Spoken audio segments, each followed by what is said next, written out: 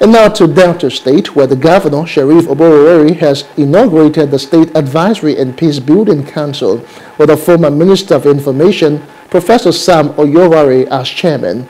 The Governor wants the council to support his more agenda by sustaining peace and security in the state.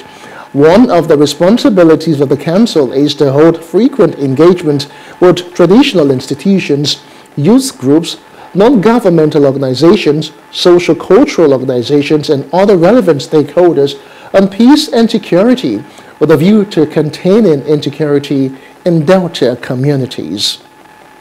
Government and good people of Delta State stand to benefit immensely with their wealth of knowledge and experience in the public and private sectors. Study the causes of conflicts among the various communities in the state and advise on measures to tackle them. 6. Detect early warning signs and nip them in the bud to foster escalation of conflicts. Hello, hope you enjoyed the news. Please do subscribe to our YouTube channel and don't forget to hit the notification button so you get notified about fresh news updates.